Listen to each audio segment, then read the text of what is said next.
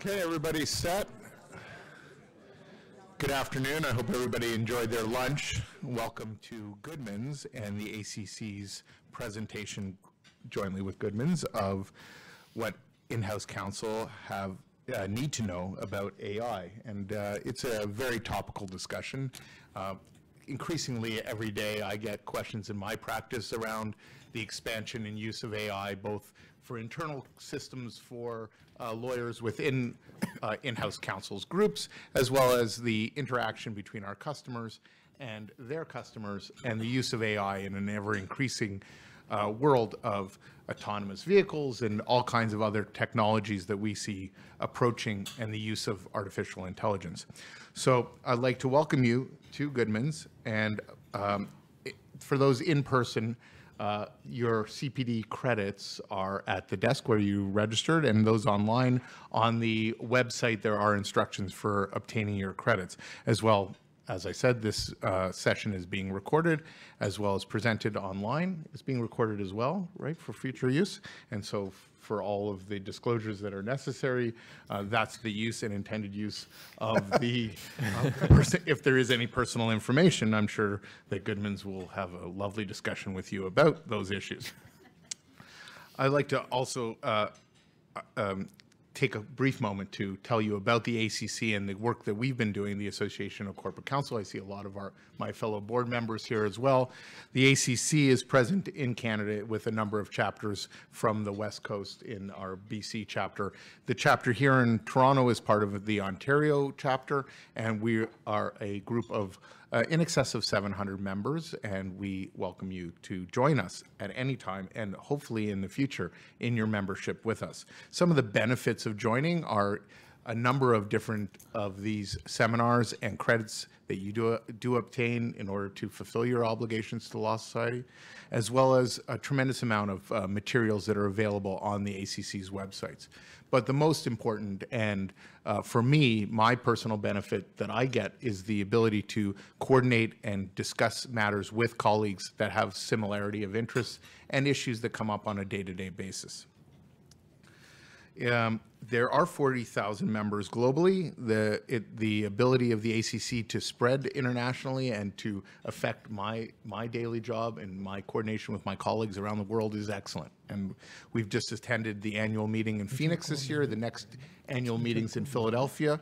And I encourage anybody to attend, and everybody, and to avail yourself of what the ACC offers, both within our community in Toronto and around the world. I'd like now to introduce Peter Ruby, who's not just the host here, but he's also a lawyer that does a tremendous amount of education for myself and manages a number of my files. I encourage you to discuss matters with Peter. We've been here before in this room and seen Peter's updates annually on or biannually on current issues in intellectual property and technology law. Today's topics are a little different, and Peter is going to introduce you to the other panel members. Thank you for your attendance, and I'll be here at the end with some closing remarks. Thanks very much, Dan. We appreciate your business. Isn't that what we're supposed to say? I was in Dublin last week on business that many of you'll know is a major international tech hub. And I was meeting with in-house and outside lawyers from all over the world. And I can tell you that the issue that came up in just about every conversation was about AI and different aspects of AI, how to roll it out, how to acquire it, what to do about data issues, the problems it's going to cause, who's getting fired because of AI, major social and ethical issues. It's sort of all on the table. And I can tell you that it was completely fascinating to delve into this particular subject, both on a business and a legal basis. And the presentations you're going to hear from the four people up here today, I will venture to say, because I've had a bit of a preview of what everybody's going to say, is going to be equally fascinating. And I'd just like to take a minute to introduce each of the panelists, and then we'll get going. Just to my left is Cameron Schuler, who's the Chief Commercialization Officer and Vice President in Industry Innovation for the Vector Institute. Now, My guess is if you're here to learn or talk about AI, or you're joining us on the web, you know what the Vector Institute. It is the leading, I'd venture to say, Canadian research institute with respect to AI, and particularly with respect to machine and deep learning. And Cameron's going to take a minute and explain exactly what that is when we get going. But Cameron also spent 8 years at Alberta's AI Institute, and before that was in business for in different sectors, acting as a CEO, CFO, COO. So he's someone who has tremendous experience that he can share with us, not just about the technology, but also about how it gets commercialized, which is, of course, what everybody in this room in some ways is most interested in. Next to Cameron is Nagendra Krishnamurthy, and he is the head of legal and corporate secretary for Tata Consultancy Services in Canada, TCS, which you'll know is a large multinational information technology and consulting company. And his expertise, I think it's fair to say, is negotiating large IT transactions. And it's also worth noting that his company has actually developed several business-to-business AI products and services. So he knows this stuff from the bottom up and is working with it all the time. And last but not least is my partner in the Goodmans litigation group, Ben Hackett, who focuses on IP issues. And a large part of his practice is dealing with patent litigation and the recovery of damages and profits in that area.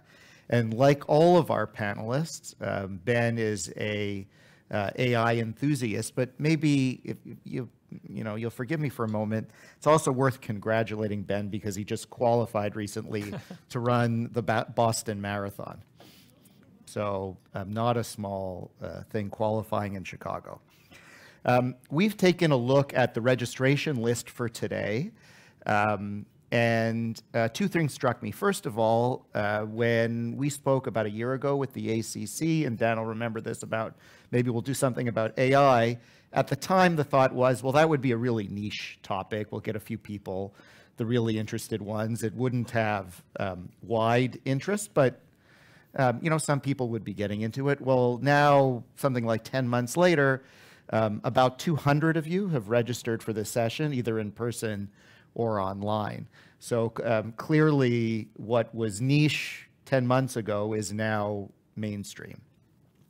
The second thing that struck us from the list of who's here is primarily you are from companies that are either using artificial intelligence products or services or looking at using them, as opposed to being the technology companies who are developing AI technologies for use by others. Now, I say primarily because we have people, obviously, from some of the technology companies here, or companies that are rolling or developing their own AI systems, but primarily we're talking about users, but also companies that have tremendous data sets, which are, as Cameron's going to talk about, very important to the whole makeup of artificial intelligence. And we're going to focus our discussion accordingly, given the makeup of the audience. But before we get going with Cameron as our first speaker, I do think it's appropriate to give you a test, because we fed you, so now it's time for a test. So if I can borrow that for a minute. So here's the first thing. So who said this one? So we're at a point now where we've built AI tools to detect when terrorists are trying to spread content, and 99% of the terrorist content that we take down, our systems flag before any human sees them or flags them for us. So just for those of you in the room, just call out, who do you think said this? Sorry, you got to be a little louder. So Mark Zuckerberg, we've got a winner here. There you go. So here you go. This is your prize. You get Lindt chocolates, and if you don't share with your table mates, it'll be like Lord of the Flies. All right, so let's look at the next one. Success in creating AI would be the biggest event in human history. Unfortunately, it might also be the last, unless we learn how to avoid the risks. Who do you think said that? Anybody? Sorry, I heard this. So it's not Elon Musk, though it could have been. Andrew Yang, that would be a good guess too, but that's not quite this one. Anybody else? Stephen Hawking, there we go. There you go. Belle, you get some chocolate. Again, if you don't share, I don't take any responsibility. All right, and one last one. Early AI was mainly based on logic. You're trying to make computers that reason like people. The second rule is from biology. You're trying to make computers that can perceive and act and adapt like animals. Anybody know who this one is? I'll give you a hint. Toronto. Jeffrey Hinton, right here. But you got to share with another table. So, and someone else said the same thing. okay, there you go. So somebody said, well, you can pass it back to whoever said it. Terrific. There we go. Off to the back. So Jeffrey Hinton is a perfect segue for Cameron to talk about the work at the Vector Institute, since Jeffrey Hinton is one of the leading scientists, maybe the leading scientist at the Institute. So Cameron? Thank you. So I'm going to get up and move around. So here we go. So I'll try to keep this fairly brief, because what's even better than concise is usually brief, and then we can actually get on to the discussion. So I believe in starting with an agenda, so we'll talk about AI in Canada. We're going to talk about what is AI. Hopefully I don't thoroughly confuse you, or I failed on the one count. And I want to talk about practical examples of AI. So AI in Canada. We routinely hear that Canada could lead the world in terms of AI, and the fact of the matter is we do. We don't necessarily lead the world in the application of AI. So it makes me laugh every time I see that, but almost in a damn it sort of way. So a couple of years ago, started kind of late 2016, early 2017, Canada created a national AI strategy, and I was one of the authors along with people like Jeff and Joshua Bengio. The field used to be so tiny we could go by first name globally because nobody cared about it because it was considered a dead end with no commercial value. And so there are three primary institutes in Canada, Amy in Edmonton, Vector here in Toronto, and Mila in Montreal, and we are partners. And so what that national AI strategy was, it really was, how do we actually retain the talent that we have? Because there was nobody in it, ultimately, when all of a sudden there was commercial value, everyone was starting to leave. So if we ended up losing all the academics that we had, we wouldn't have AI in Canada anymore. So these are two of the biggest names. So Rich Sutton is on the left. So Rich is in Edmonton, Joshua Bengio on the right. And then there's Jeff Hinton, whose picture you've already seen. And Jeff actually has an office in our office. We have seating for 160 people, and one of those is his. We have over 400. So Jeff has had a ton of awards, more than, I needed pages to put them all on there. On the top, you'll see something called the Turing Award. So the way we explain it is this: if you don't know what the Nobel Prize is, it's like the Turing Award for computing scientists, but we give it to physicists. So there is no Nobel Prize for computing science, but it's the Turing Award. So the way we kind of value research is who cites your work, because ultimately it means that it's important in the field. So globally, Jeff is the most cited computing scientist in the world and the most cited AI professional in the world. So he is incredibly important in this field. So what led us to today? So we've gone through a couple of AI winters that's actually named after nuclear winters. And so I'll try not to move around too much so you don't have to move the camera here. But anyhow, so what had happened was it showed a ton of promise and then it would die off. So it actually 2009 is really when Jeff made the breakthrough, but 2012 was when it became readily apparent that there was commercial value in this. And what happened was computers are about 80% accurate in terms of interpreting images, and it was going up by fractions of a percent, like a thousandth of a percent a year. Then all of a sudden they went from 80% to 90% 1 year. Industry stood back and said, this is really cool. Good things are happening. And so at that time, the stuff that's the foundation of this, Jeff actually did back in the 80s. So it takes a long time for some of this to get to commercial. And the two things that drove it, one was the availability of data, the other was the availability of computing power. So in terms of U of T and why Toronto is important, so if you look at all these companies, so you have different pieces of Google, Apple, Facebook, Microsoft, these are all people that came through University of Toronto. And so Vector isn't just University of Toronto, it's 11 institutes and universities, predominantly Ontario, but includes Dalhousie and UBC. So this is why AI is important in Toronto. So how did we get to where we are today? So it's known as the fourth industrial revolution. That sounds great. So what happened was, initially, when it comes to data, there was one stream and it was really tiny. As time went on, that stream actually got much larger, but it was still only one stream. Whereas today, there are many, many different streams of data and the volume is absolutely massive. So why learning? So rather than talking about artificial intelligence, and I hate that term, so we have a guy named John McCarthy to thank for that. But in terms of why learning is important, so think of it as an intelligent system. So rather, a good test would be, and there's something called the Turing test, but a good test would be if you created a robotic form, because it's easiest for people to think about that. If you went into everyone's house and you got it to make coffee with a coffee maker, because everyone's different, but they're quite similar. That would be some level that requires human level skill, but not necessarily a lot of intelligence. So again, it's that adaptability piece. But learning is important because you know where you are today, but you don't know where you need to get to. Second part is it's incredibly complex. And the third part is it changes.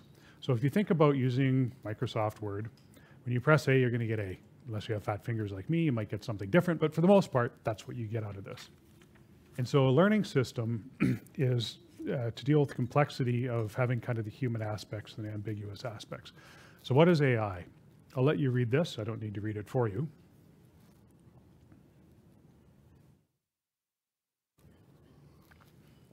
So there is no AI pixie dust or magic fairy dust, but in reality, this is kind of how it's portrayed.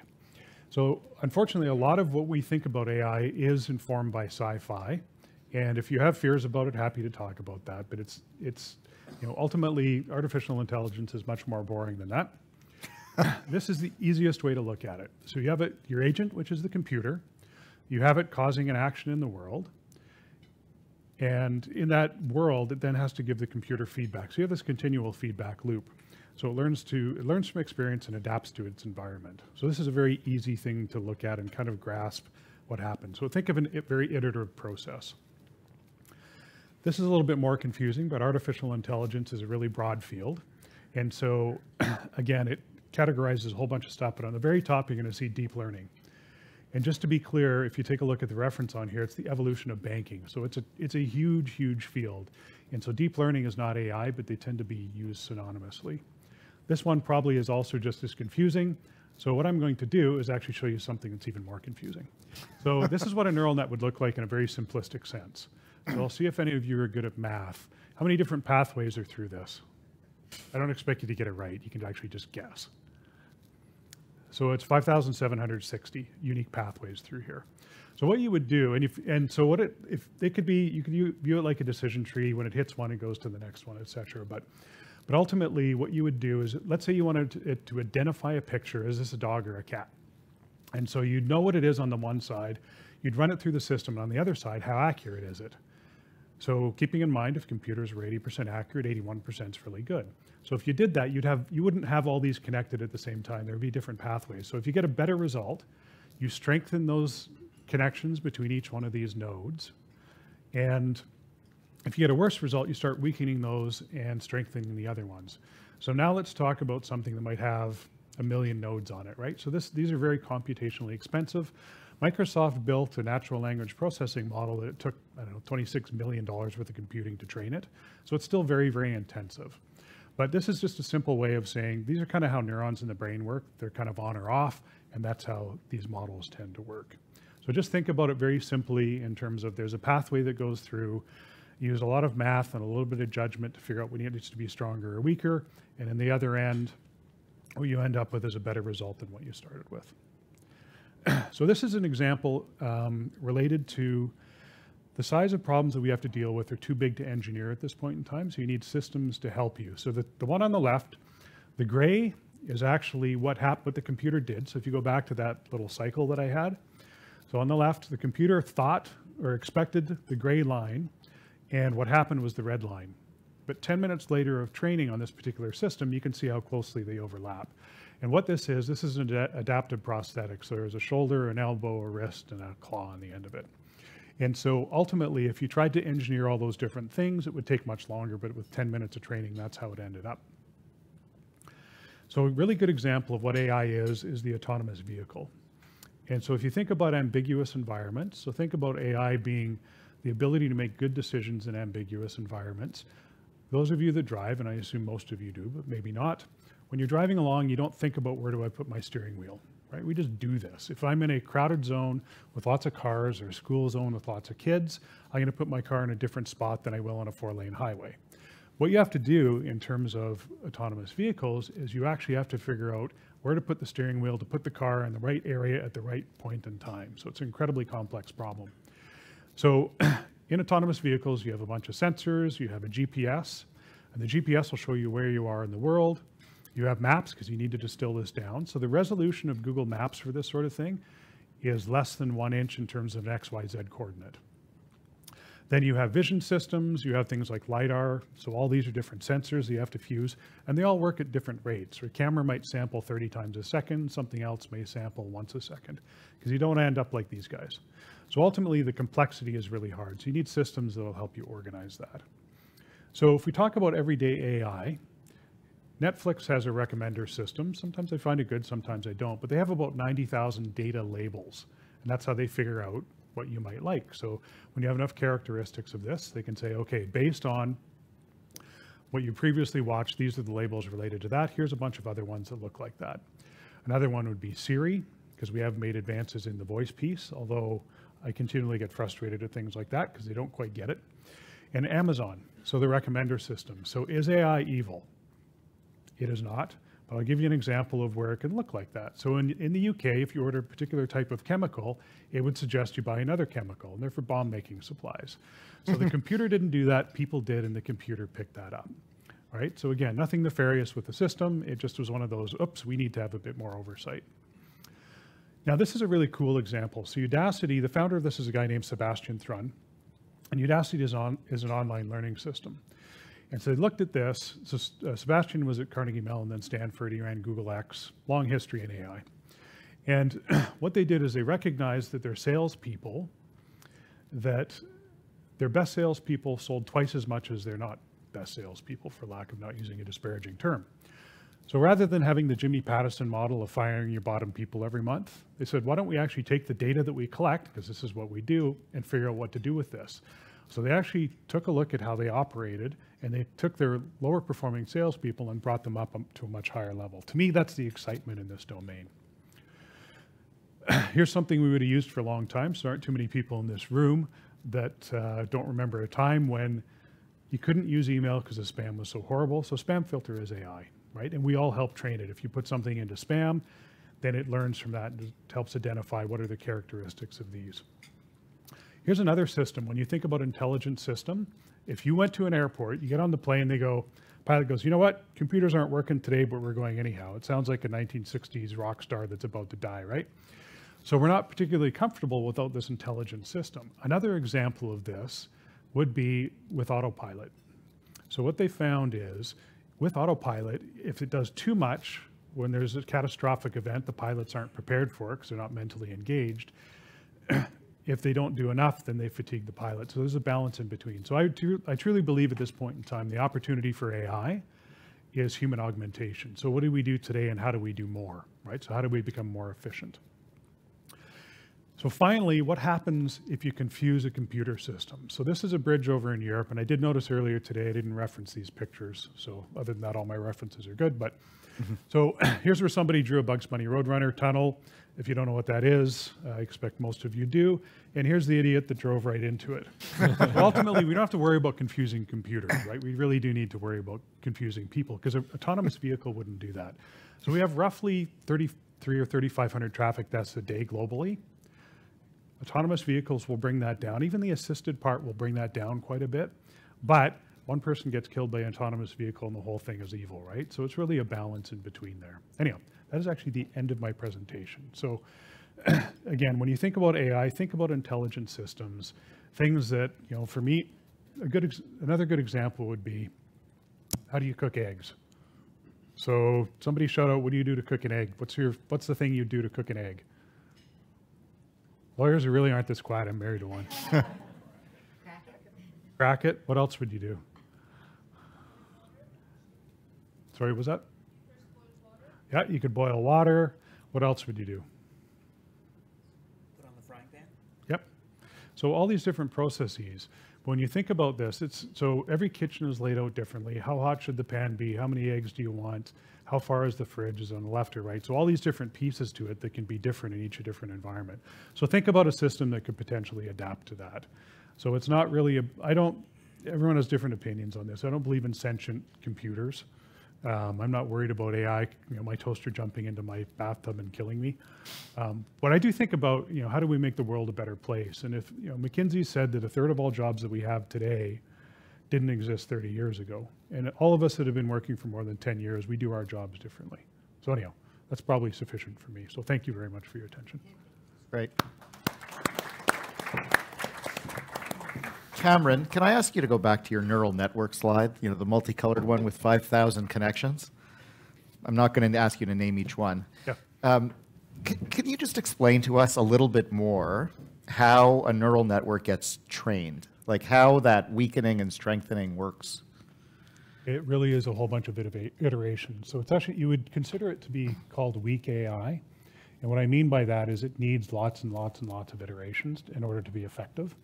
And so you would not have them all connected at the same time. You'd start out with some sort of pathway through there that maybe you have half of them are full connections and half of them are zero connections, or somewhere, it'd probably be somewhere in between.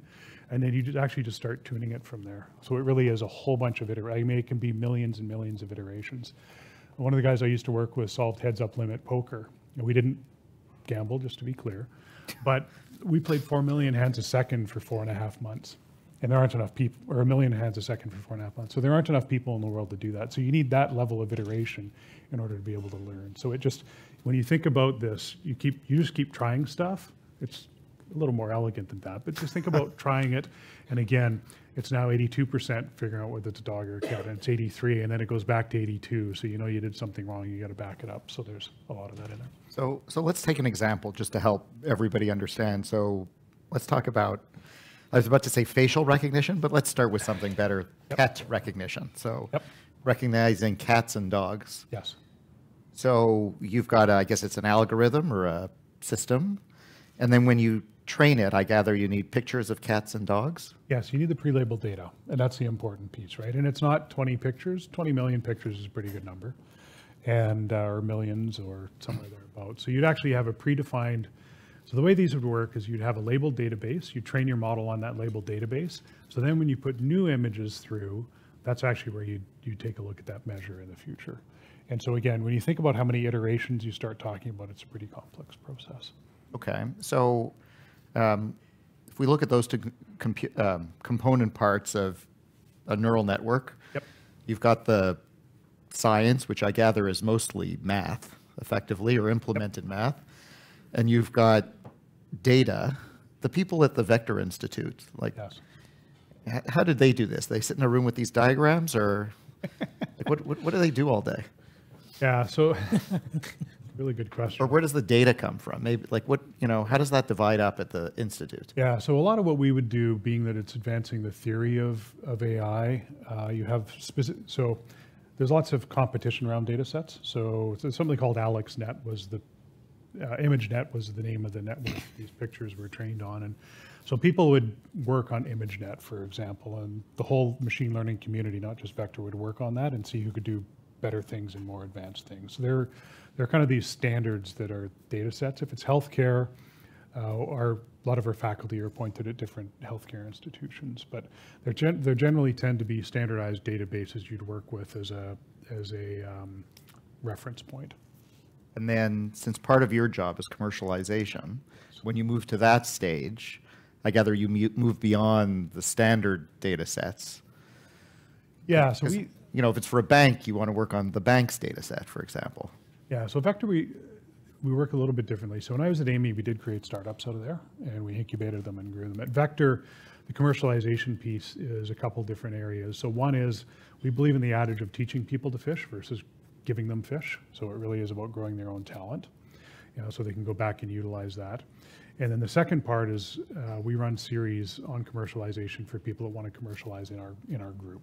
But yeah, it really becomes, can you solve a practical problem? So it's not as much about the science as it's about the business problem. Perfect, thank you. Peter? Sorry, go ahead. Is a Large part of the challenge then getting quality data sets, because probably most of us think of our data as awesome, but when you turn around to do something with it that's constructive, my feeling is we have enormous limitations, and we're still developing data sets without this type of forward thinking. Yeah, there's no such thing as really good data. There can be, but usually that's more of a theoretical thing. So data is always messy, so you need to adapt to it. But yeah, data is a huge problem because the volume you need. When you think about labeling data, so is this a glass or a cup, right? And so labeling data is interpreting data. It's actually not something that's clear. So there's a ton of issues around the data side. Okay. Go ahead. So do you give guidance to organizations then to assist them in developing data? Because it seems like a bigger front-end problem than something exotic like an AI tool on the back end. Yeah, so the answer is in the courses that we're creating, one of them will be data cleaning and prep, because those are pieces that you absolutely have to, if you don't get those right, you actually can't do the rest of it. Terrific. There's some questions here.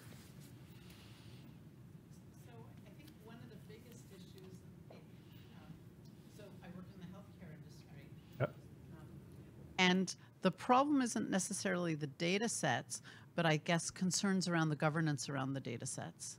And I could really see that lack of clarity around governance of data sets, which is limiting the full, the extent to which AI could be, these networks could be adapted and adopted, because there's so much concern, and some vendors are presenting, just because you de-identify data, then it's no longer protected under law, and then we can use it for whatever we want. And so these concerns, I think, are what's driving a lot of the hesitation we're seeing. Yeah, so governance is one of our questions. It's so actually the next topic we're going to talk about. Yeah, so that you're 100% correct on that. The protection of data and the security on it is going to be very critical in this, I can see. Without really understanding that much of what you're talking about. But having said that, what happens when malware uses artificial intelligence and learns that fast in order to hack a very important system? So there should be concerns around that. It's not there yet. So the interesting thing about the security, the InfoSec side, is currently the best hacks are still human hacks. So spoof, like if it's a big enough prize, they'll create a hack that's very specific to that one individual. But when you look at when Target got hacked, it was actually their HVAC provider left the username and password on their desk, and somebody stole that. But yeah, there are concerns around that. I think when you look at information security broadly, it will be a perpetual arms race. And so that's an area that is interesting for a lot of reasons. And it just, deploying AI in that domain, there's too much variability around it for it to be useful now, but it's something that is coming. And we are going to talk about two concepts that try and help deal with exactly that problem. Belle?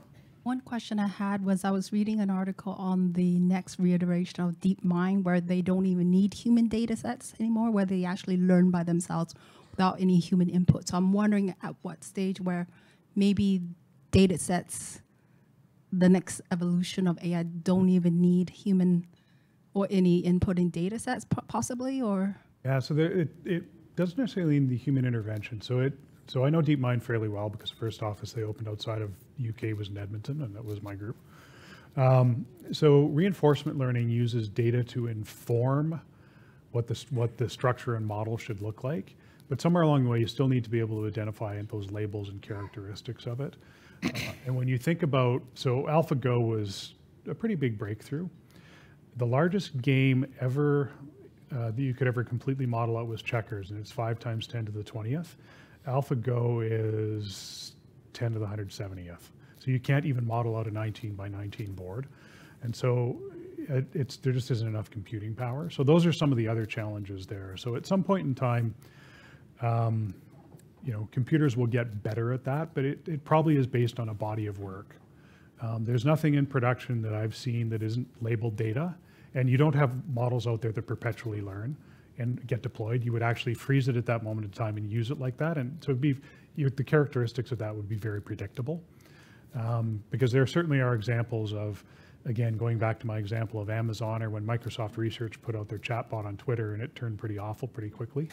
So again, those are the things that ultimately it's about good design where it gets to. But at some point in time, you still need to be able to identify what that data is. So I don't think it'll surprise anybody that the first set of questions from the people in this room turn on data, because it's something obviously as lawyers we focus on, and it's actually our next topic to move along. And by the way, feel free, as you have been, to ask questions as we go, in the middle, at the end, whatever you want. We're all perfectly comfortable dealing with this as we go.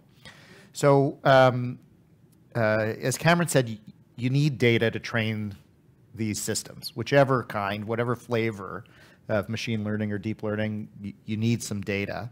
And in some ways, the data, or the outputs, or the system that you get is only as good as the data that went in, how structured the data is, the quality of the data, et cetera. That, of course, makes data sets that many of your companies have potentially quite valuable. And the value will depend, obviously, on exactly what you have, how much of it, how it's structured, is it labeled as a cup or a glass, et cetera. And all of those things are important. But the point is that the evolution and revolution of artificial intelligence technologies depends in part on the data, some of which it's your clients or your companies that hold it, and what applications they do with it.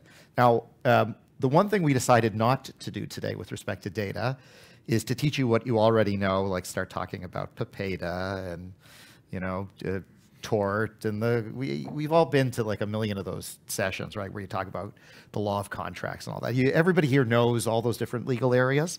The one thing I was going to say on a strictly legal point is that people often don't think about the fact that there is no intellectual property in data itself.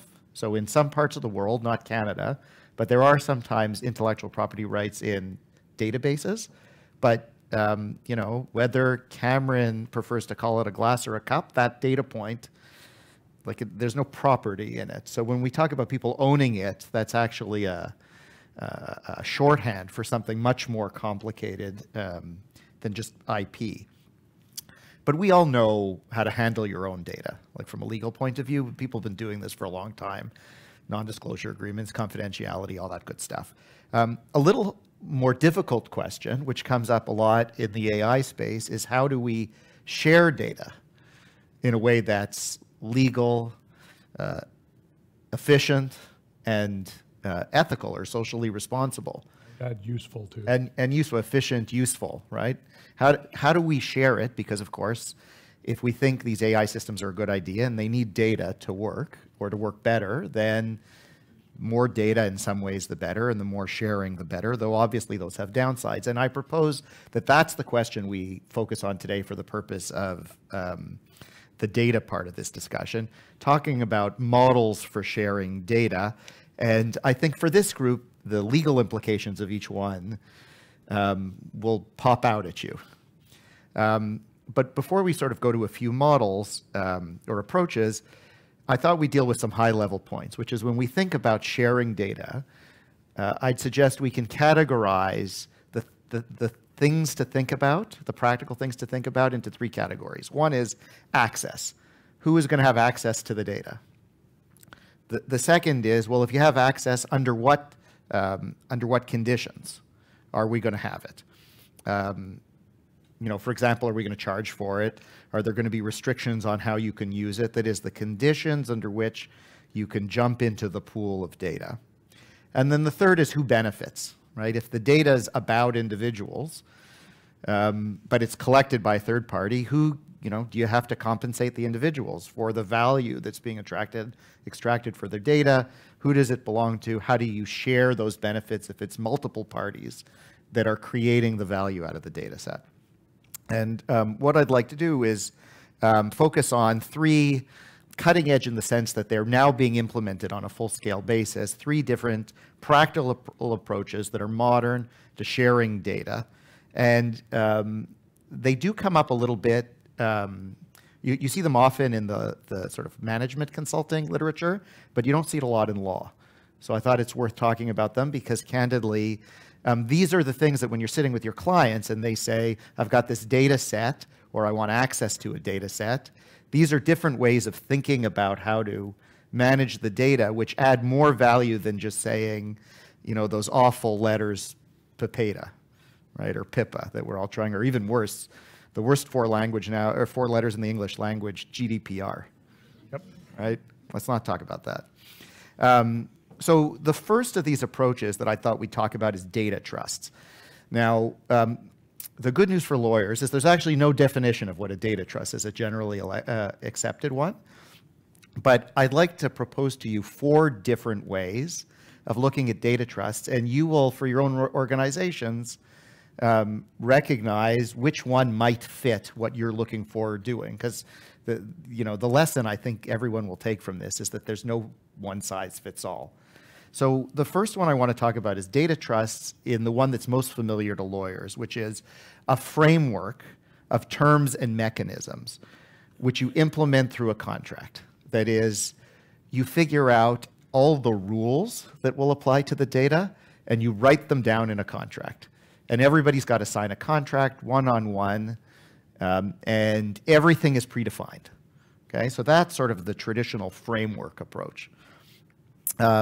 A second approach is what other industries call a mutual organization, which is the people that have the data get together and they contribute or group their data together and hold their own data as a group together and exercise what the literature calls democratic control over it, which means essentially everybody who's pooled their data gets a vote on how the data pool gets used. In reality, the way this is implemented is the people who contribute, or the organizations that contribute, essentially elect a representative who then runs the data pool for them. That results in the benefits being shared in accordance with the data you contributed to the pool. So it's a mutual organization. A third model, for all four data trusts, is a legal trust. Now, I don't know how many people, I won't ask you to raise your hands, took trusts in law school, but my guess is the people in this room have not spent a lot of time since they graduated thinking about the law of trusts. But you'll remember that a legal trust has a trustee, it has beneficiaries, the trustee has fiduciary duties, the trustee has to distribute the proceeds, or the benefits of the trust equitably, which doesn't necessarily mean equally. And there's a huge legal regime around a trust. So if you adopt a data trust in the sense of a true legal trust, there's several hundred years of common law baggage that comes with it. And just as a side note, I'd recommend, everybody knows that Sidewalk Labs has been looking at coming to Toronto. One of their early proposals is that the data that would come out of that property was going to be put in a data trust. They stopped using the term data trust very quickly publicly, in part because people started to ask, well, who's going to be the trustee and who's going to have the fiduciary duties? And that's wasn't a useful concept in that particular milieu to talk about. So they're more on the collective basis now. Different terminology leads you to different legal results. The other thing, of course, with a trust, one of the advantages is trusts are legal entities. You can move trusts to places like low tax jurisdictions. So if you have valuable assets, maybe that's a positive thing. You can also move it to jurisdictions that have lower privacy protections.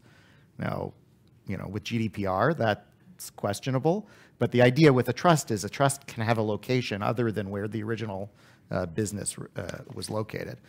And then the fourth data trust form I wanted to talk about is a simple data store, which is really a database, a technological place to store the data, where the rules aren't in contracts, they're embedded in the storage themselves. So who's authorized to dig into it is a matter of who's got access credentials, who's authorized. And in the normal case, usually when we're talking about those data stores, we're talking about anonymized data.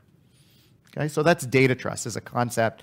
Next time your clients are trying to figure out how you're going to use AI in the context of your own data. Here's some models you can look at. The next point I thought it was worth bringing up goes to a question that was asked a little bit earlier, is, well, what about privacy, right? Because the AI, generally speaking, the algorithms, they don't care, right? If the information's about people, they don't care if it's sensitive. None of this, right? It's statistics, it's math. So there's a concept called differential privacy, which is a math concept which can be embedded into certain algorithms, deep learning or machine learning algorithms. And really what it's about is dealing with the data privacy problem, which is we want to be able to analyze data about individuals. That's important for the Netflix example Cameron took us to. We want to be able to do it, but we don't want to be able, when doing the analysis, to link back any particular data to a person. For example, we can do a study on the drinking habits, alcohol habits of everybody associated, who's watching online or here in the room. And that would be fine with people. Just Dan wouldn't want anybody to know that he's drinking 12 bottles of whiskey every day, right? Like, you don't want to have it all be reassociated with people. And usually we do this by anonymizing data, but there's all kinds of research that's shown in the United States that if you have somebody's gender, date of birth, and zip code, you can figure out who they are for most Americans. So it's a bit of a fallacy that if you just group people, anonymize data, that you can't reverse engineer it. And there are techniques called linkage attacks or reconstruction attacks to try and where wrongdoers try and do exactly that, figure out who are the individuals inside the data. So with AI, what we want, so that people will give us their sensitive data, we want a guarantee of privacy that's embedded in the algorithm. And that's what differential privacy is all about. It's mathematical. I thought of putting the formula actually on the screen, but unless I made the font really small, the whole formula wouldn't fit on one screen. So, but it really is the idea that you can mathematically do the analysis in a way that an individual cannot be identified. So it actually, when you described earlier some of the principles of data are who's using it, what's the purpose, it's actually encompassed in that formula. Yeah. Okay. And the other 2 points it's worth mentioning is it actually works better the larger the data set. And it seems to be, as I understand it, works quite well with even the most advanced forms of deep learning. You can embed the two together. The last data concept I wanted to talk about is federated learning, which is something that was invented, or at least sort of the beginnings of it came up with only a couple of years ago and is now being implemented by Google in 2019. And that's the idea that instead of having a server somewhere that pulls in all the data, does the analysis in its own environment, and goes through the modeling that Cameron talked about to improve all those colored dots and the pathways and choose which one. Instead, you make a mini version of the algorithm and you send it into remote devices. So think your cell phones.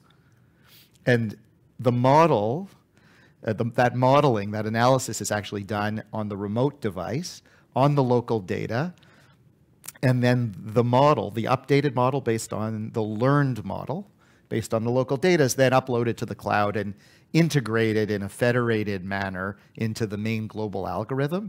Now, that sounds easy, but again, from a technological, scientific point of view, it's actually quite difficult to do.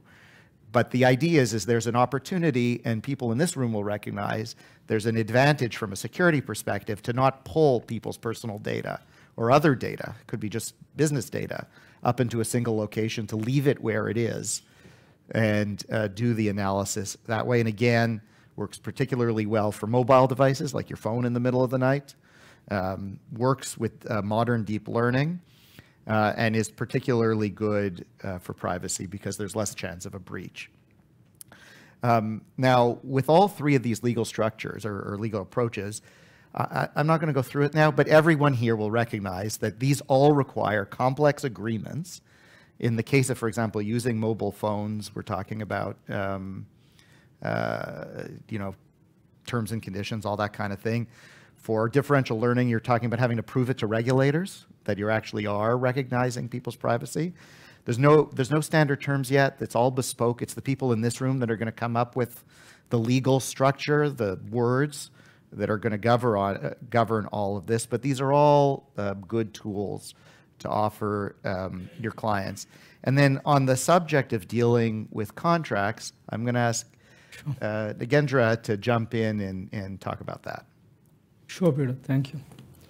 I think before I get into the contracting issues on the data, just want to share one point on the differential privacy you talked about, right? I think as a transactional lawyers, for example, we don't need to get into the details of those mathematics or other stuff. I think the simple thing we should ask our businesses is whether the service provider requires data to provide the services, whether in the AI or any other kind of service.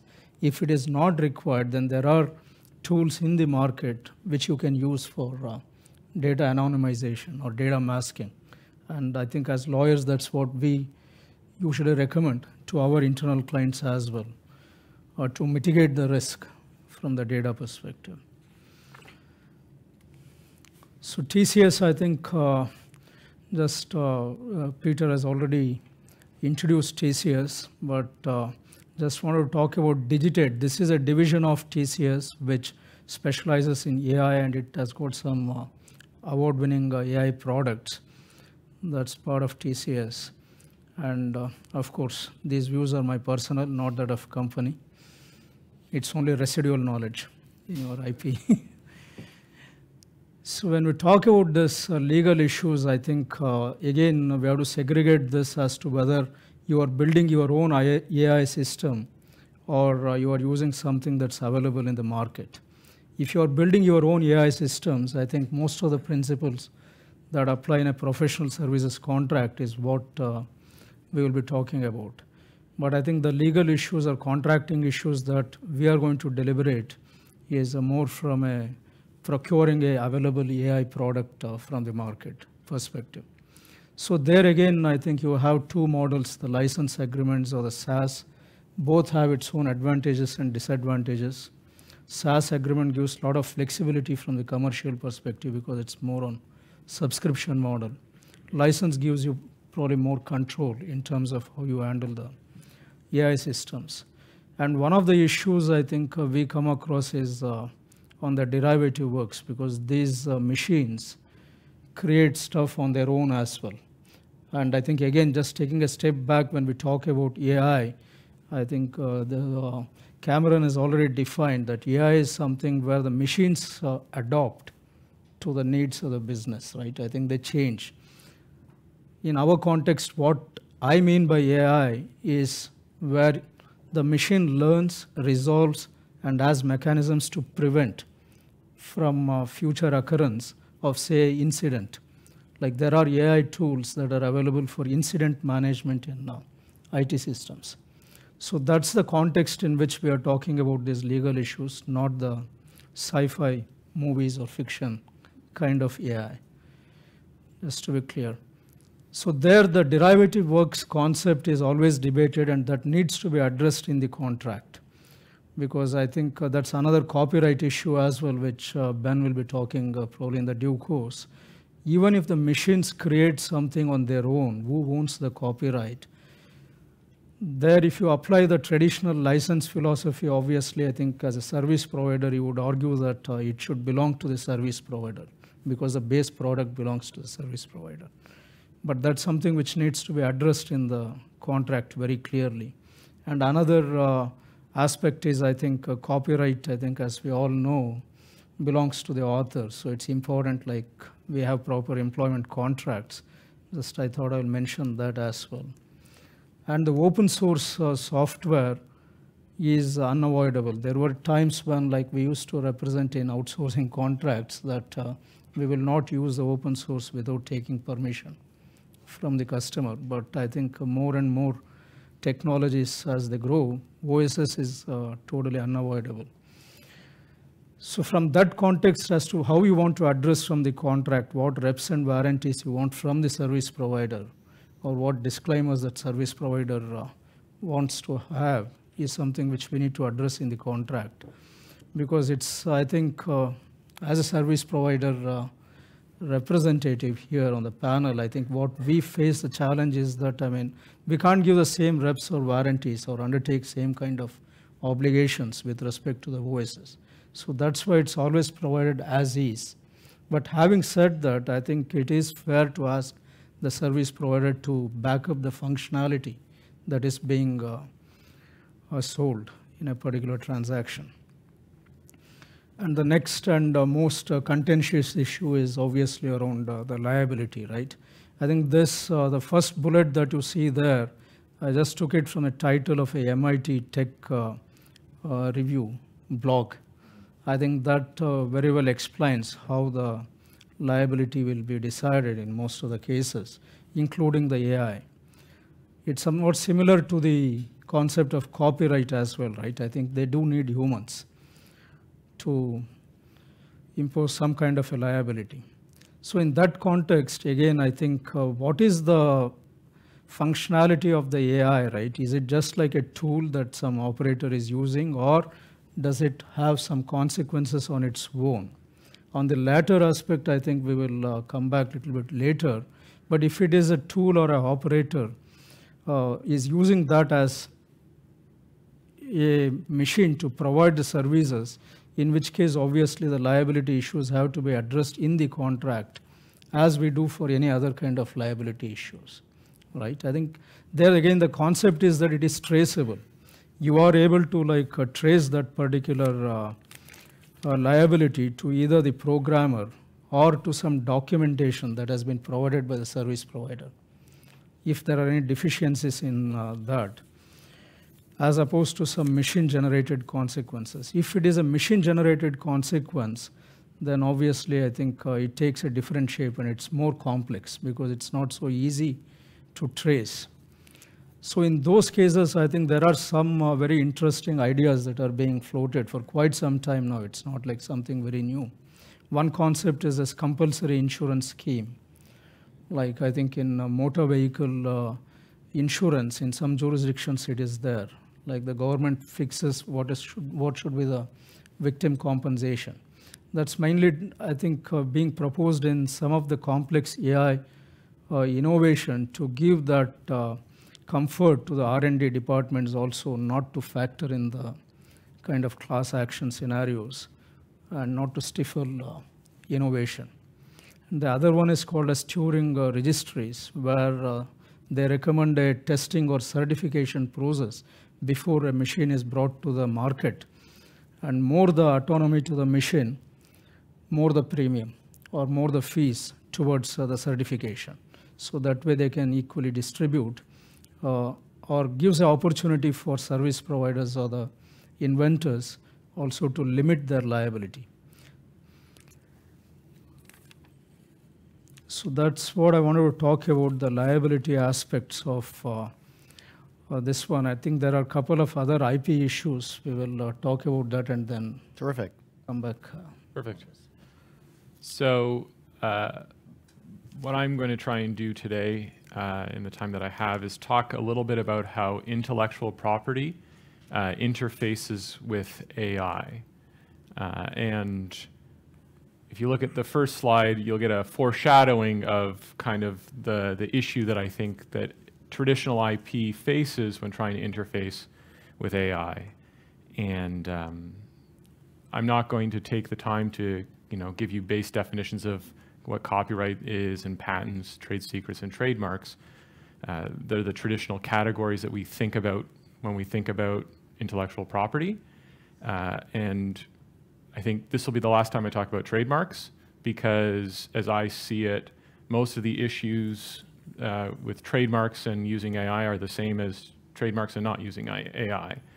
So the kind of more unique, interesting issues that you need to think about as you go forward in using this technology are more with a focus to copyright, patents, and then, if not, how you deal with them through trade secrets. And so to audibilize the picture, really it's a bit of a square peg in a round hole, or to somewhat age myself, a square floppy disk in a round CD-ROM drive. And so why do I say that? and you can see I have 2 like futuristic pictures. The whole system of patent and copyright is premised on the idea that a human is the so-called inventor or the creator. So inventor for patents and creator for copyright. And to a degree, and it really depends upon the use of AI, there's a material risk that the creator is not necessarily the human, and the innovator is potentially not necessarily the human.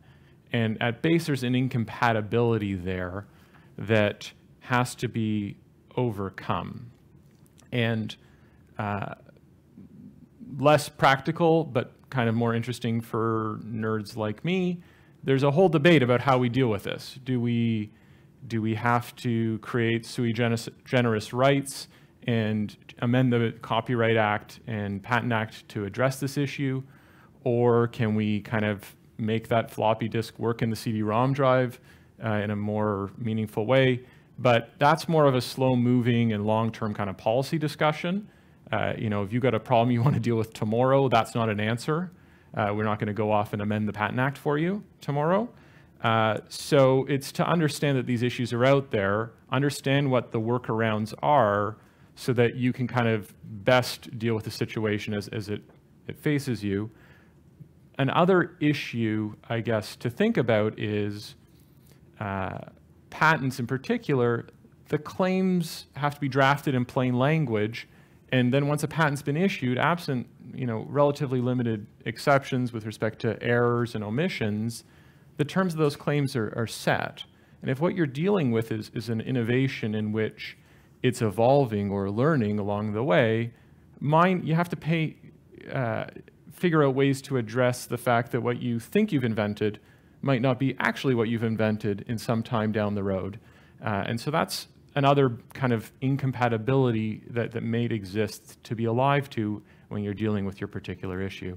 And then the last is one that is perhaps not unfamiliar when dealing with IT in general, is that there are difficulties out there in obtaining patents over software-based and math-based solutions to problems, because there are prohibitions on patenting of specific subject matter, particularly mathematical formulae and natural phenomena. And so that's something else, of course, to be alive to. Just in case there's any doubt, you have to be a human to be able to get a copyright in Canada and the United States. It's pretty clear from the Copyright Act in Canada. And the fun example in the United States is the case that made the popular press, where monkeys were taking selfies, the tripod being set up by a nature photographer, monkeys taking the selfies by pushing a button, and PETA brought a case on behalf of the monkeys asserting copyright in the photos. And suffice to say, the monkeys lost, and it was clear on the statute that humans had to be the creators. It probably was more of a publicity stunt than anything else in the States. You wouldn't need to bring a case in Canada to come to the same outcome. And ergo, if monkeys can't get it, well, an algorithm can't get it, or a computer can't get it. You have to be able to trace something back to a human. So before we get into talking about, well, how do you address that, the next point I just want to make is that the answer isn't to throw up your hands and say, well, then no one can get patents for this stuff. No one's getting copyright over this code, so I don't need to worry about this. And so that's the next slide, which is to say, worry about this, please.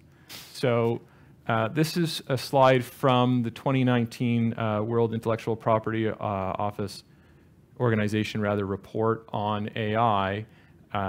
Hopefully you can all see it. Yes. So the purple line is the rate of filings and patents that relate to AI. The green line is publications. The report provides that there have been, between 1960 and 2018, about 340,000 patent families related to AI that have issued or have been filed and issued between that time frame. And you can see that in 2017 alone, we're looking at over 50,000 of those 340,000. So there's been an enormous growth in patent filings relating to IP in the last couple of years. Somewhat apparent from this graph, but very clear from the report, is that there's a pretty good trend that the patent filings trail about 10 years from the literature growth. So if you look at the green line, that's a pretty good indication of where we think that the patent filings are going to be going into the future.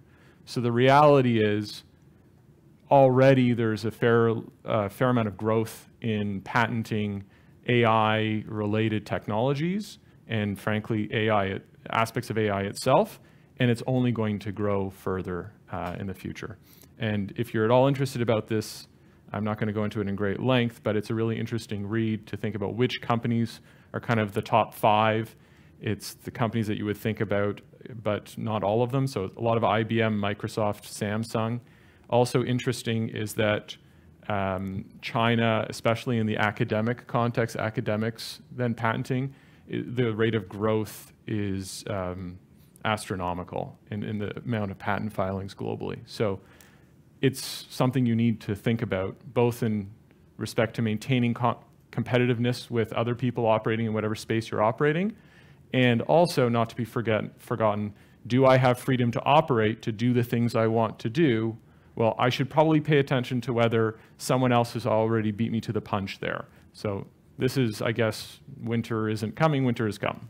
So the next slide is just to make a relatively simple point from the same report, that the areas to which people are obtaining patents relate to AI techniques.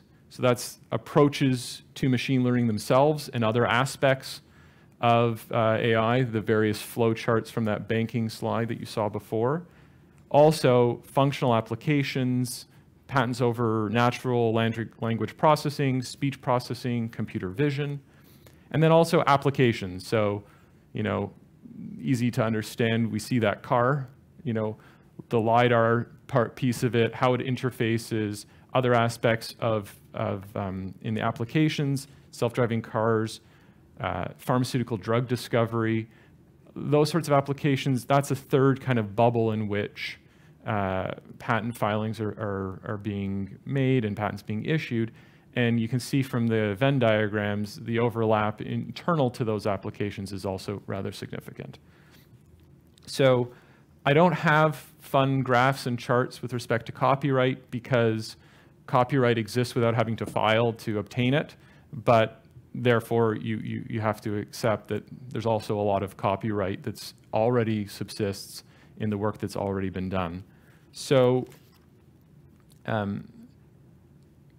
to kind of work through what are the issues that you ought to think about. Okay, I've set up the problem. I've said these are things you need to worry about. So how do you have to think about IP issues a little bit differently when it comes to dealing with AI? So one thing is, yes, you get copyright in code automatically. It's a composition, it's artistic work. If your employee does it for you, the statutory default is you own it, but prudent counsel will want to make that clear in employment contracts anyway, so there can be no doubt. And the one thing, though, to keep in mind is, how are your inputs protected? And data mining is one piece, but just if we can hop to the last bullet first, which is, well, what do you get when you get copyright in something that you've created in this space? You're really talking about computer code to a large extent. Difficult, although people might attempt to assert copyright in pleasing arrangements of information in a database, but the nuts and bolts of what we're talking about is code. And keep in mind the extent of that protection. So it's to that composition itself. It's not to the inventive solution to a problem. So if someone has your code, sees how it works, comes up with a different way to affect the same result, it's unlikely that you have a strong claim in copyright in respect to that. So what am I saying? The rights with respect to the outputs, they're relatively narrow. They're not going to give you the protection that you're looking for if what you want to really be is a monopolist, right? It's a much narrower scope in most instances. So The other thing to think about, which is something on the other side of the coin, not what are the rights that I might be able to get in the endeavors that my company is engaged in, but what do I need to look out for? One thing to look out for is, as I'm going about trying to train my system, as I'm going about trying to provide inputs to my system, does copyright exist in that which I'm using? And am I using it in a way that potentially infringes copyright? So I'll give you kind of the easy example, and then there's a bit more of a thorny question as to whether the nature and extent of your data mining or text mining does engage copyright. So the easy example, which is also a popular press example, is there was an artist in Quebec who was engaging in, he created an art installation that used AI system to generate visual works of art. But the way that the setup was is that only where the art had a 83% match or higher to an other artist's work would it then print out and then be displayed in the gallery. And it was being done for kind of a political and philosophical reason, but the outcome was that the artist that was the 83% check turned around and sued that artist. I wish they weren't both artists, it would be easier for the A and B, but he went and turned around and sued him in Quebec court for copyright infringement. Said, you're trying to replicate my compositions through this indirect way.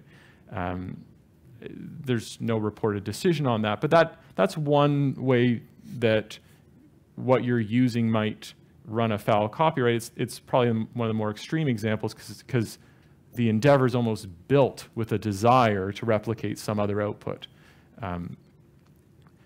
More difficult, but something to think about is, you know, when I'm mining data to generate my database, assuming I'm not using what I already have that's now been nicely tagged, but I'm trying to otherwise acquire data to feed the training of the algorithm, you know, is there original content in there that's not being anonymized or obscured that I might be accused of then using or appropriating those rights? There are exceptions with respect to research purposes. When you get into research for a commercial endeavor, it gets a little bit fuzzier. And things to think about is also just, and this is probably not as much of a concern for this room, but am I overcoming technological protection measures to then acquire that data? Because that's going to add a color to what I'm doing, and whether I'm doing this for some sort of noble research purpose or something of more commercial nature. So I think from a copyright perspective, it's really looking at your inputs, looking at what your outputs are, and keeping in mind that if you're trying to avail yourself of copyright for commercial protection, it's probably not going to give you the strongest, I don't know, the best arrow that might be in your quiver. So the other arrow, or one other arrow, is of course patents. And I'm not going to talk generally about patents and that which you need. There is an issue that I foreshadowed that is an issue that exists already with respect to software-based solutions, which is patentable subject matter is always a difficulty. You can't get patents over mere mathematical formulae. And in the 80s, some federal court judges essentially analogized most software to like simple computers in an abacus and said, well, any idiot can do that. It's just doing it really well. And so you can't get a patent over that. Just keep in mind a couple of things. The one is that that's not the end of the debate. That's just an invitation for an artful patent agent to figure out the aspects that are patentable. There's been a great move in Canada after the Amazon case of the Court of Appeal, much more room for the patenting of business methods if you structure them correctly. And in the US in particular, there have been difficulty in patenting abstract theorem and natural phenomena, because of a Alice decision of the Supreme Court. But this year, their USPTO has put out guidance as to how to engage in that analysis, most recently refined in October, and it's a real opening to further think about patenting what might otherwise be thought of historically as not patentable subject matter. So that's, don't walk away from it because you think, oh, I'm getting close to math or computer software. But that said, the real thing to think about is how do we get over the hurdle of the fact that I'm dealing with a square floppy disk in a round CD-ROM drive. And the way that you get over it in the short term is through patenting other aspects of what you might think is the most innovative part of your solution, which is this AI-based solution.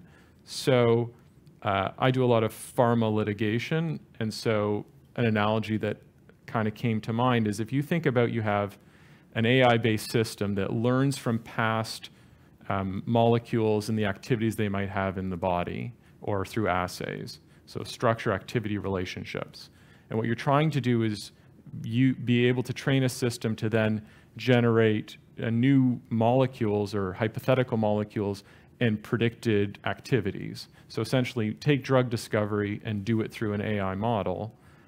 The thing that might be the hardest to patent is actually the algorithm that's doing that prediction, because that's the math.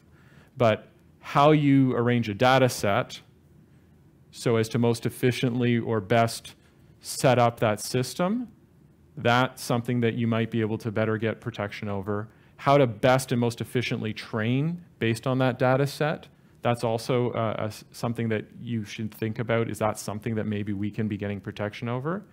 The best arrangement of the whole system to solve an unmet need, a problem, that's something too. And of course, the outputs. That's also something, okay, well, maybe that's something I can get patents over that.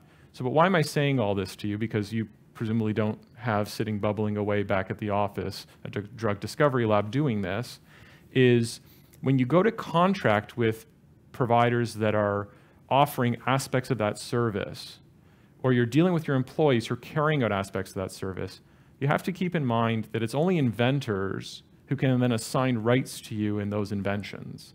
So you have to think about, okay, because I'm dealing with a square peg in a round hole, and I'm going to have to work around the fundamental difficulty I have because of patentability of subject matter, and that perhaps my processing is the innovator here.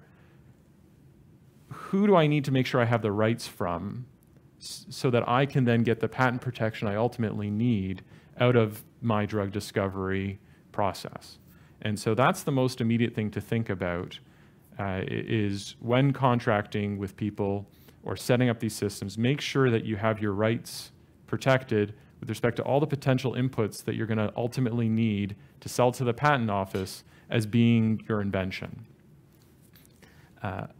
Another thing to think about with respect to patents in this area, although it's similar to patents in software in general, is how do you detect infringement, right? This isn't always something that you can look at what your competitor's doing and say, aha, they must be using the same algorithm that I'm using. It's kind of more under the hood. So an argument against being really excited about patents is an argument that says, well, you're never going to know if your competitors are actually infringing. Your competitors are never going to actually know if you're infringing. And when you're looking for budgeting perspectives and how much are we going to want to spend as much money as we need to in this area, it's another factor to consider, although not foreign to any other sort of software-based perspective.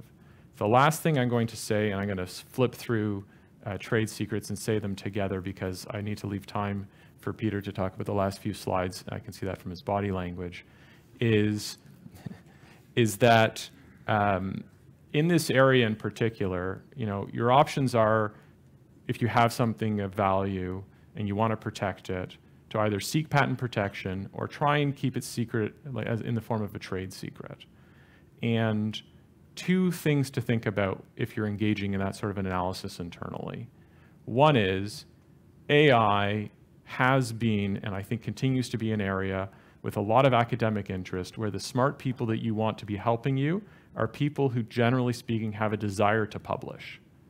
And if you want to get the best talent to inboard any of this, you're going to be finding women and men who want to tell the world what they're doing because it's a value to them.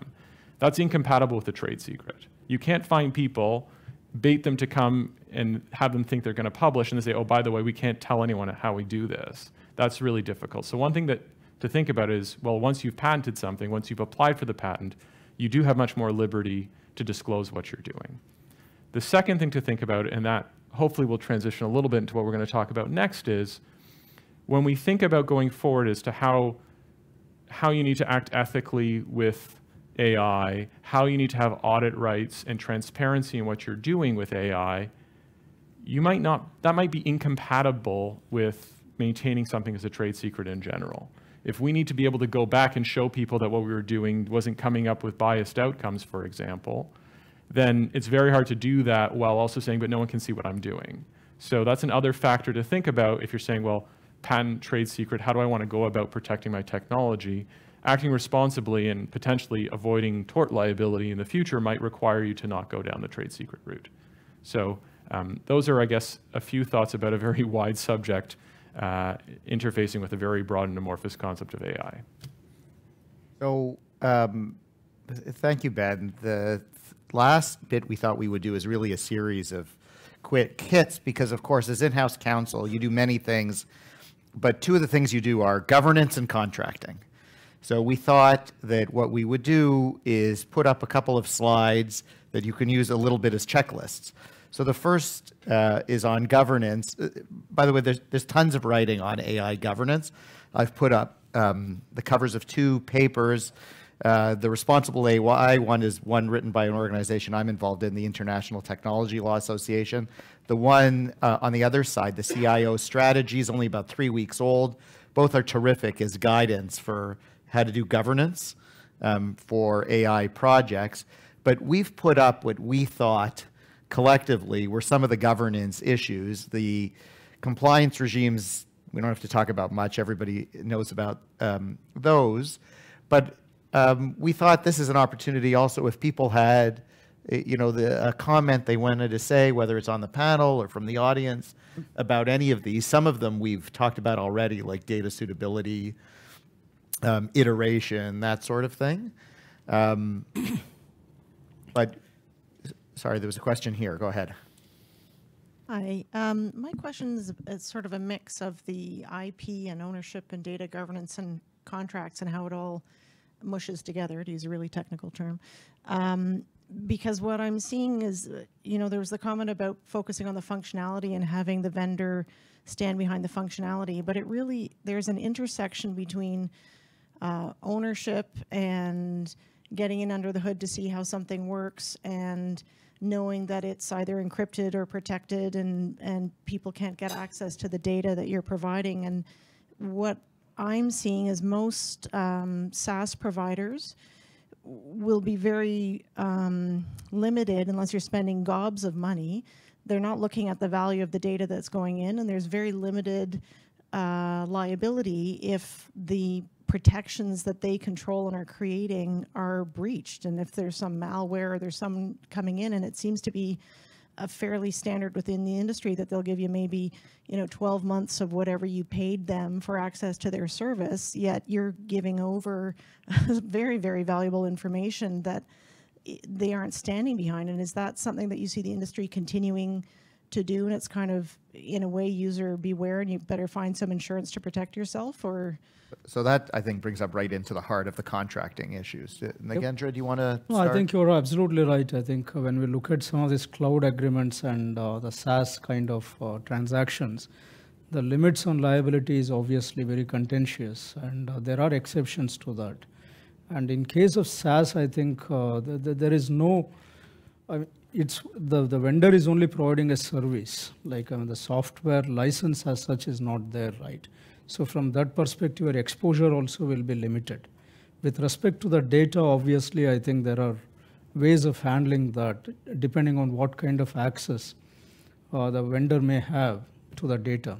As I was telling earlier, I think in certain cases, there may not be any need to have access to the data itself. So it's best to have those sort of access controls or data masking tools in place. Where the service provider needs to absolutely have access to the data, there also you should look at what are the preventive measures to prevent the breach.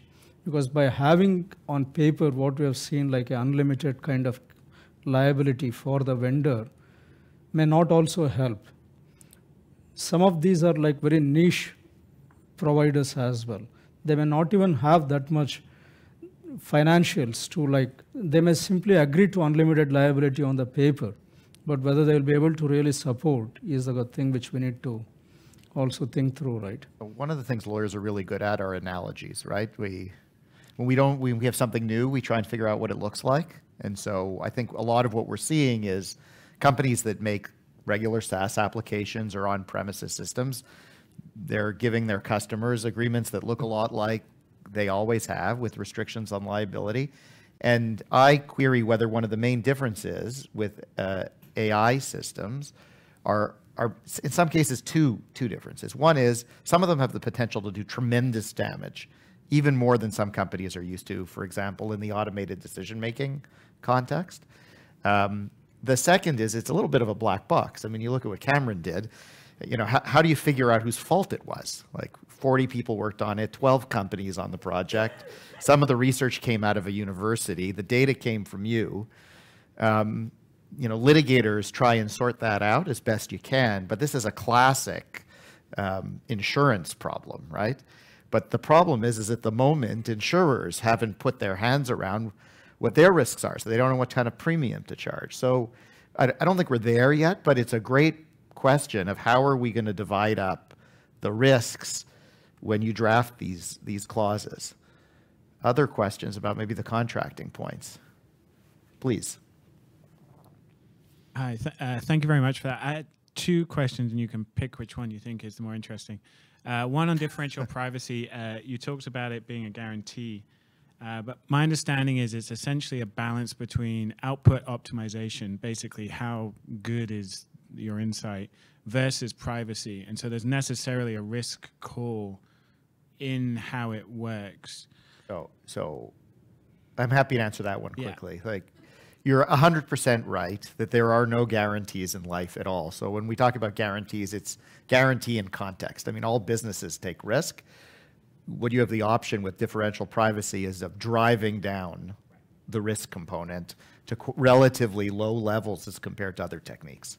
I would also add to that, because it's a limited use, right? So it gets provided to you for this specific purpose. Anything outside of that doesn't count. So then you're violating it. So it really is that framework in which you grant the privilege of using it. And then the other point I had, working for what I think is traditionally a customer of software services, is around derived data. So whether that's metadata or downstream use of anonymized aggregated data, and how in a contracting context you deal with value there. Because more and more my business partners say to me, we've been giving away billions of dollars in value for years under this clause that you see in most MSAs, you know, I can use anonymized data for improving or developing my products.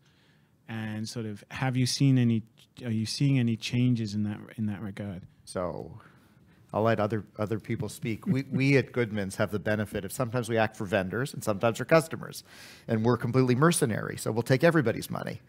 But what it does give us is it puts us in the middle, so you get an opportunity to see both sides. And I think the reality is there's no market yet. There's bargaining power, and the issue I see actually starting to creep up a little bit more is I will let you train your system, facial recognition, vision, whatever, on my world-class data. But now the deal is going to be you can't then resell your improved system to my competitors. So there are all of these additional dynamics that are coming into play. But unfortunately, I don't have a good answer for you, because at the moment, there doesn't seem to be any standard terms. Well, I think it's difficult. Yeah, there's certainly one of the companies we deal with, part of their goal, you could kind of look at it like federated learning as well, as you standardize the schema. So think of rows and columns. And you do that across businesses, you're perpetually able to learn more from your external models. But that's contracted as we are going to do this. So Yeah, I would just say the one thing to think about there, wearing another hat that's not on my bio, is that, for today at least, is that there's also potentially competition risks in there. You create a closed system and only all the players who standardize their data get the benefits of that. And you start creating these little walled gardens, and then you also have to think about competition issues when you go that way. yeah, competition's a great one, because when you think of computers, when they try and optimize a problem, yeah, that's what competition authorities call price fixing or collusion, right? Find the best price. You tell the computer to do that for an industry, it can do it. Thank you all for coming. I know Dan had a few concluding remarks, but we really appreciate the Peter, people in the if room. you don't mind, I think just want Yeah, of to course. point out that the EU guidelines on ethics in AI is also a very good reading material if you want to see like how the EU's, they call it as a human-centric approach, where they emphasize on this human agency oversight, transparency, and accountability. And if those things are actually built in the design, I think even the government of Canada has come up with this impact assessment for algorithms. So those things, if they are built, I think this artificial intelligence in some cases may be better than the human intelligence, way it is designed, because it can take out that unconscious bias of the human intelligence as well in certain workflows. Terrific, that's a good point. Well, thanks everybody for coming. I want to ask you, as a favor to myself and the ACC, to fill out the forms if you can, and we really get good feedback out of that and understand how to direct future programs. I want to again thank Goodmans for their continuing sponsorship of the ACC, and Peter and the great panel and an incredibly interesting discussion that we've had today. Thank you all for coming, and have a great afternoon. Thank you. Thanks, guys.